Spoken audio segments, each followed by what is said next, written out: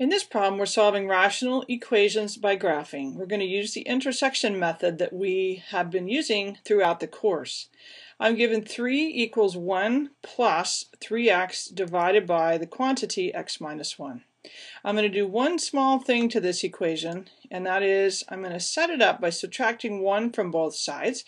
So I get 2 equals 3x divided by x minus 1, and I'm going to use that as the equations that I graph, each side of this particular rational equation. So y1 is going to be 2 and y2 is going to be 3x over x minus 1. I'm going to set that up here in my y equals list on the left hand side. So I put the equations into y1 and y2 on the left-hand side. So y1 equals 2, y2 equals 3x divided by the quantity x minus 1. Notice the use of parentheses, extremely important. I've got a standard window. I'm going to press graph just to be sure that I can see my intersection or intersections. So my rational function here is going to intersect the horizontal in one spot. It looks like we might have an intersection going on later on here, but I'm going to bet that that is kind of a horizontal asymptote for the graph and that we're not going to have another intersection. So I'm going to focus on this one here. So I'm going to do second calc number 5, and I'm going to hit enter 3 times. And that's going to give me my solution of x equals -2.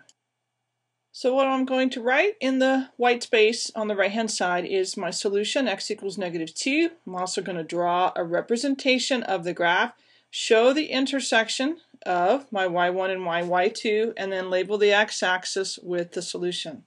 I need to be careful with the domain here of this function, and I'm going to set the denominator equal to 0, x minus 1 equals 0, meaning the denominator is 0 when x equals 1.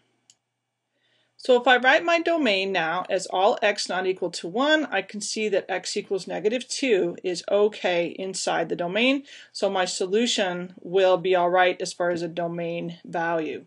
Now I want to show you something else on this second calc intersect process. And what I want to show is what happens if your cursor is in the wrong place. And I'm going to move my cursor over quite a bit so that it crosses over on here onto the right hand side of the graph. Now remember, initially I was looking for the solution on this side, that x equals -2. Notice that my cursor is on the other side of, this would be my vertical asymptote from the solution I'm looking for.